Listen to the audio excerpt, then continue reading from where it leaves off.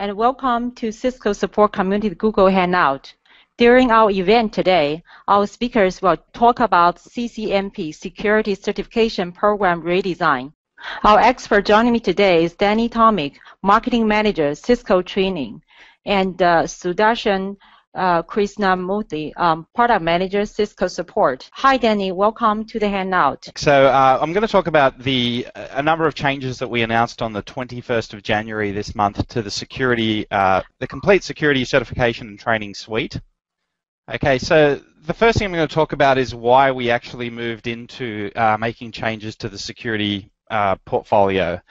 So the first thing that we've seen, and I'm sure a lot of you guys are aware, is that it's front page news. These are real headlines that I've taken from around the world that basically show that cybersecurity, network security is an issue that doesn't know any borders. It really doesn't know rich or poor. It doesn't know, there's nothing that can kind of stop the cybersecurity issue that we're seeing. There's no borders. There's laws are having so basically it's front page news, and it's something that's a true and honest global challenge.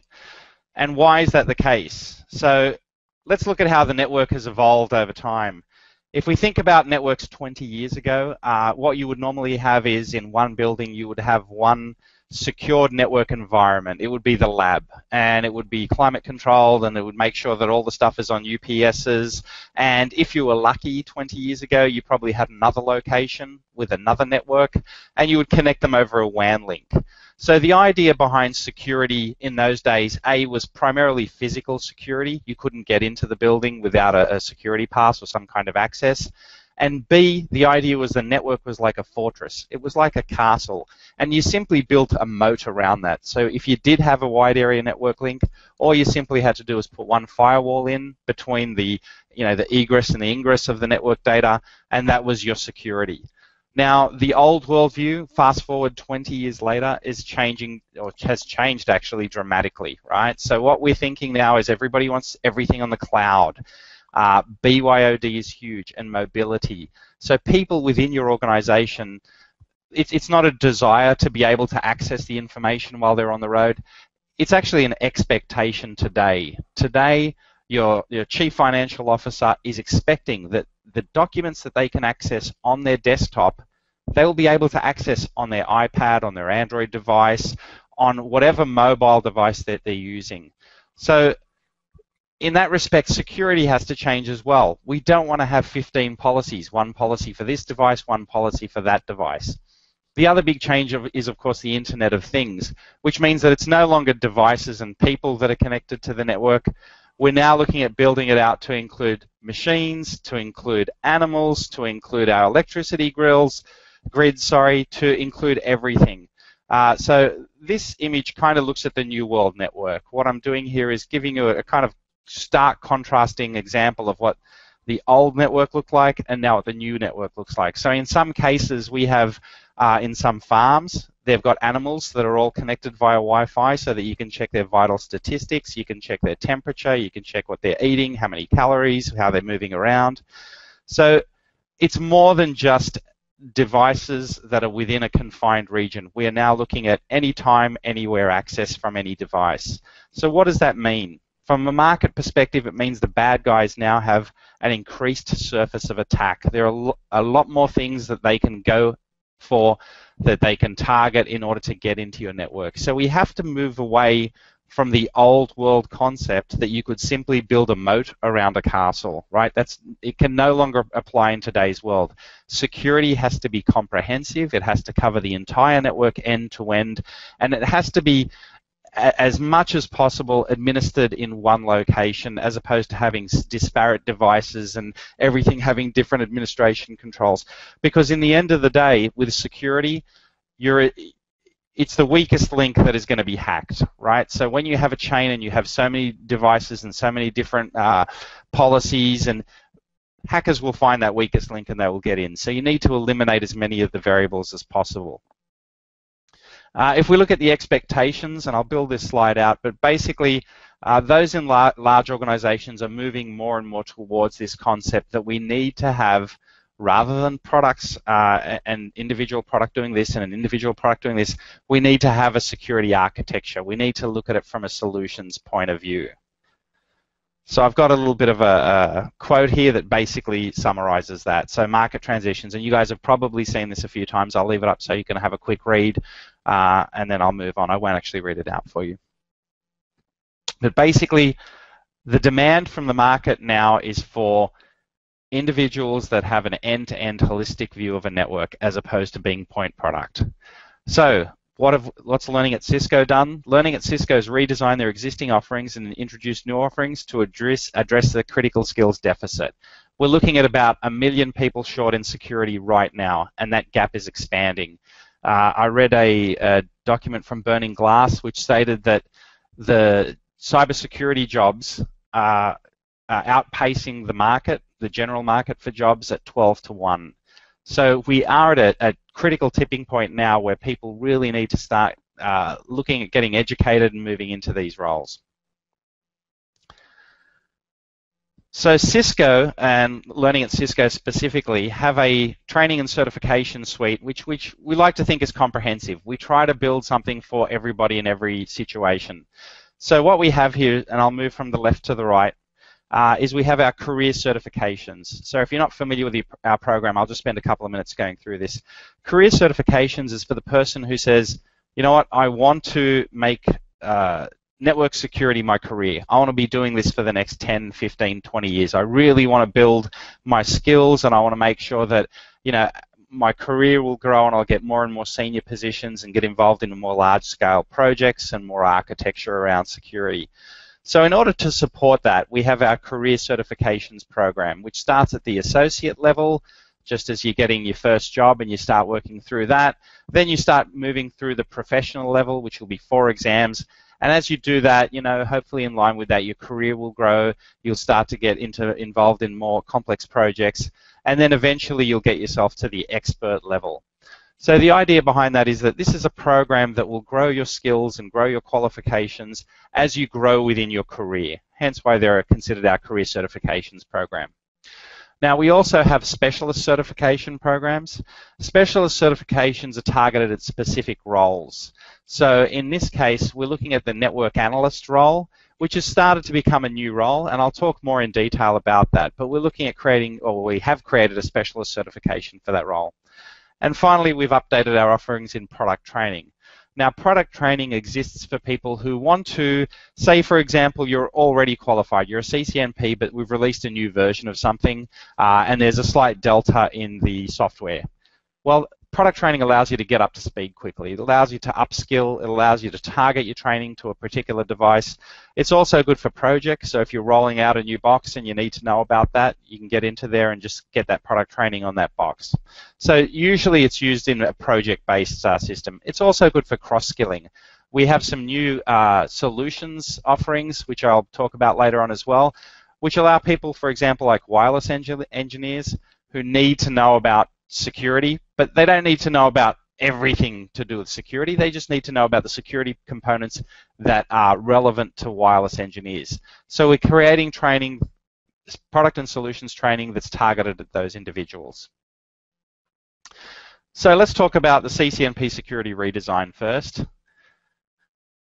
Now, basically, as I mentioned before, we're moving away from the concept of products to more solutions-based training. So if you remember our previous, the CCNP was 4 exams. There's firewall, IPS secure, and VPN, and they were generally tailored around products. It was very product-centric. What we're doing is we're moving away from that to more solutions training and certification. So now we've gone to Cisco Edge Network Security Solutions, Threat Control Solutions, Secure Access Solutions, and Mobility Solutions. So as of January the 21st, the new courses and codes are there. So just going into a little bit more detail, and I know you guys probably have seen a lot of this on the web already, so I will go through this pretty quickly so that we can get straight into the questions. But basically, this gives us an idea of what each of the solutions training courses will provide for you. So I'll leave this on the screen just for a couple of seconds so you can have a quick read over it.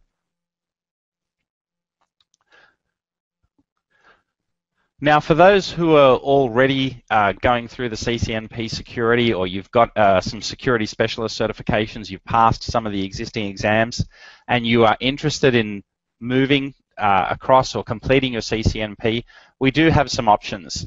So the current exams, they will be retired 90 days after the announcement. So that becomes the 21st of April 2014. You can choose to complete your current exams, as long as you obviously take the exam before the 21st of April, or the ones that you have not taken, you can take new exams. So you will be getting credit for the existing passes, and then you will complete the new exams to get your certification. So nothing's lost for those who have studied or who have passed existing exams. And we do have a migration path. I'll give you a link at the end which allows you to see that in more detail. So just some key dates on the CCNP security. 21st of January we announced it. 24th all the exams went live, and the courses are available now, but they'll obviously start to come out during February and March period. So keep an eye out on them and see, if you want to get yourself in a 5-day instructor-led class, find one that's nearby you and go for it. And finally, the 21st of April is the last date to test for the existing exams. So now let's look at the Security Specialist Certification Program. A lot of the existing security specialist certifications that we have were tied to the CCNP exams. So we had Firewall, VPN, Secure, and IPS, which led to specialist courses. Now, of course, as we're retiring those exams, the security specialist programs, we have to end of life those specialists as well. So as of April 21st, because it's the last day to test for the firewall, the existing exams, Firewall, VPN, Secure, and IPS, after the 22nd, if you are a specialist in any one of these tracks, you'll maintain your specialist up until it needs to be recertified. There is no option to recertify it. After that point, the specialist will disappear. But in spite of that, we're releasing a new Cisco Cybersecurity Specialist certification. So this is a new role that's become more and more important over the last, let's say, 2 years, I would say. What we're finding is there's a perception in the public's eye that, networks are going to get hacked. So when we read something in the paper that says, company XYZ's network was hacked, or when you receive an email saying, hey, look, we believe that our network has been compromised, can you please change your password?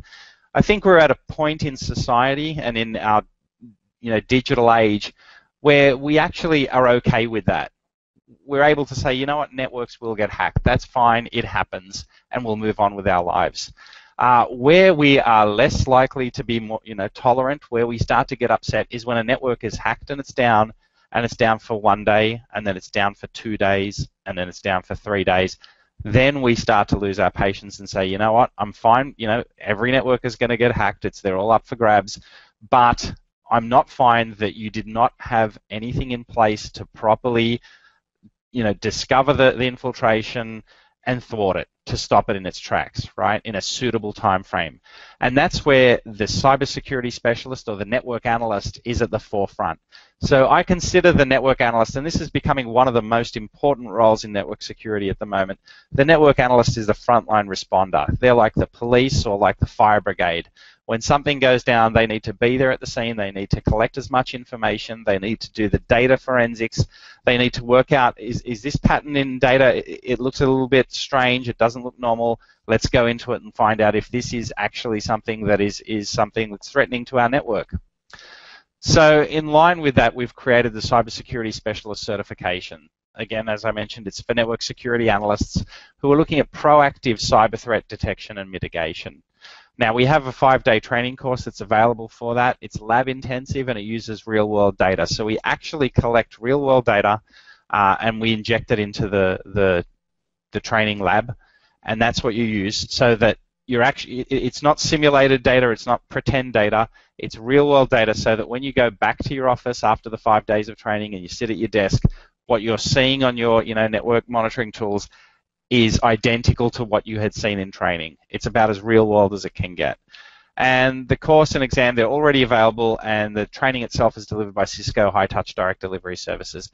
Again, I've got a URL at the end that'll give you a link to more information on that. So what are the new product training offerings? So basically, we're looking at, over the course of the next few months, updating and releasing new offerings that will hopefully have something for everyone, right? As I mentioned earlier, we're looking at tying in solutions and product training that aren't simply for security engineers who want to get more information on a particular device, but more solution-based. So, for example, if you're a security engineer who's getting involved in a big wireless installation, you will know enough about wireless to help you with your security part, and vice versa. If you're a wireless engineer and you're installing a new wireless network, it's not possible today to simply tack on another wireless device to a network. You need to understand the security implications of that. You could be creating the biggest hole in your network possible. So we're offering these, or creating these training courses, and we'll be offering them, some available now, some through February, then May and April. So I've just got the list up there. You can have a quick read of those.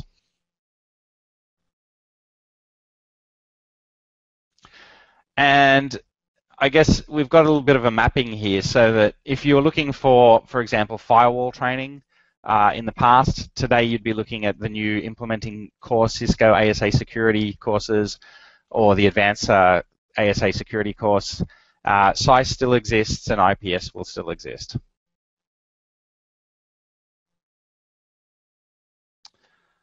So in summary, and I've gone through this pretty quickly, but I want to spend more time on the question and answer than on my own voice and presenting. But in summary, I guess what I'm trying to show here is that we have a comprehensive approach, right? We're trying to attack it from every edge, every end, so that we have something for you, right? Irrespective of what your position is and what amount of security you're dealing with, we want to make sure that there's something for you. So for network security engineers that need to design, deploy, maintain, manage end-to-end network security solutions, and if you want to develop a holistic understanding of all the elements that coexist, then you'd be going down the CCNP security path, and you're probably already in the career certification path. For network security analysts, those frontline guys and girls, the firefighters and police, as I call them, of the network world, the people that do event monitoring, the people that do the data forensics, you would go down the cybersecurity specialist path. And finally, for network security product experts, or people just wanting to know more about network security products, they're managing new projects and installations, and you're using Cisco security products in any capacity whatsoever, Cisco product training is what's there for you. So what are the takeaways, I guess, from what I've just been talking about? One is that network security is critical. You can no longer think of it as an afterthought. You can't just attach devices to your network and say, okay, now they're attached, people can access them, how do I make them secure? It has to be part of a bigger embedded architectural positioning. Secondly, trained and certified individuals. Training is regarded very important in security. A 2013 IDC report said that basically the projects that run on time, to budget, are the ones where people are trained and certified, right? Much more than in any other technology, the importance of training and certification in network security is enormous. And finally, Cisco has something for everyone, right? We're trying to make sure that we get involved immediately, that we try to close that skills gap, because we have an issue at the moment where employers are really reaching out. It's not a financial issue, right? The employers have the money and they understand that they need to spend money in securing their network. It's a cost of doing business, but they just can't find the suitable skills and certified people. Hence why we're looking at making sure that we can provide as much of that training as possible to you guys to get you out there and get you closing that skills gap. So where do we get more information? We've actually got a launch page or a landing page, which you may have seen already, but if not, I urge you to go see it. It's got a lot of good information there. It's cisco.com/go/security certifications. So with that, I'll stop talking so that we can turn it over to you guys, and we can start the question and answer. Yeah, we do have a lot of questions on our event page. So which one you guys want to start with?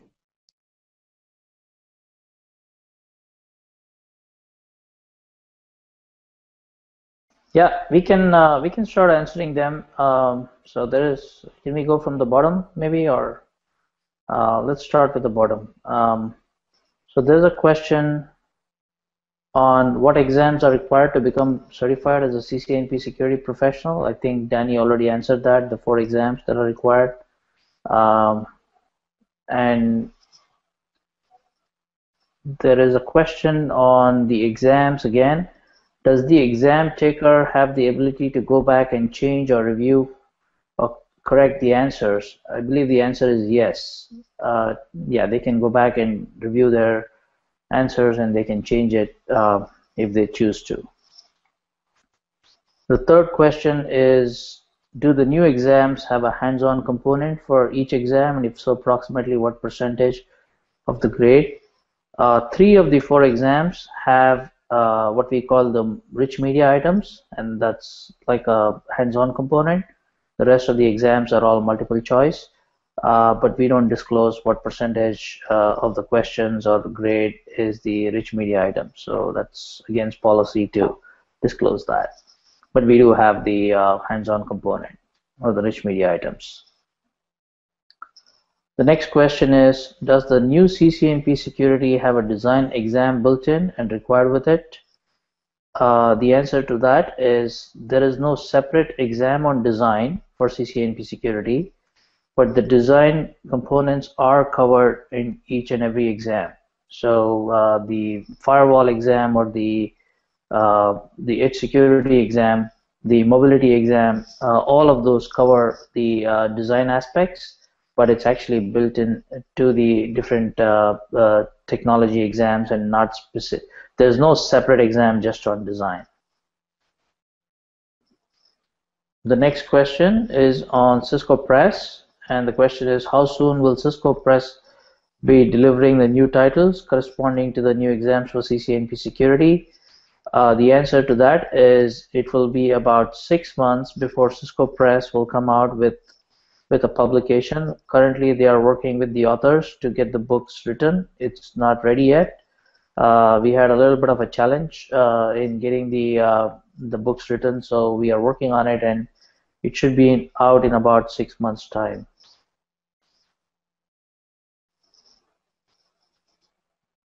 And the next question is again related to Cisco Press. When will the revised official certification guides be available? I just answered that.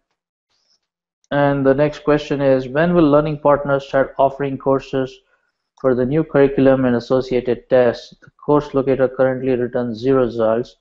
The answer would be learning partners have already put up the new CCNP security on their websites. If you go to globalknowledge.com or Fastlane or one of the big learning partners that we have, the schedules are already up, I believe. The learning locator is something that is managed by the learning partners. They actually post the schedules on the learning locator when they are ready, and they are looking at a time frame of March. I think the earliest that any of the learning partners are planning to offer these classes would be March. And you can see that on some of the learning partner websites. And Sudarshan, if I can just add to that, if you are interested in the training courses, it's a good idea just to reach out to your learning partner to get the information, your nearest learning partner or the learning partner you intend to take the training from. Make sure they're Cisco certified learning partners, because then you get the best of the quality and the resources. But yeah, just if you just reach out to them, it'll give them an indication of what the demand is like out there, and they'll endeavor to address your questions there. That's right. Thanks, Danny. I don't believe there's any more questions, unless you see another question, Danny? Or just scrolling through. Yeah, I think you guys answered all the questions. Great. Okay, I think that's about actually that's about all the time we have left for a Q&A session. If the audience have additional questions, you guys can visit Cisco Learning Network expert page. The page link is listed on our event page. Thank you so much for our guests today, Danny and Sudarshan, for sharing their knowledge and expertise with us. It's a very informative session. Also, I would like to invite you to our future events, Google Hangout and Meetup. We have set it up. All the event page link are listed on our this specific event page too. Make sure you also sign up our Cisco support community at cisco.com. That link also listed on the event page too. Again, thank you so much for joining us at our Google Hangout today, and you guys have a wonderful day. Thank you. Thank you. Thanks, guys. Bye.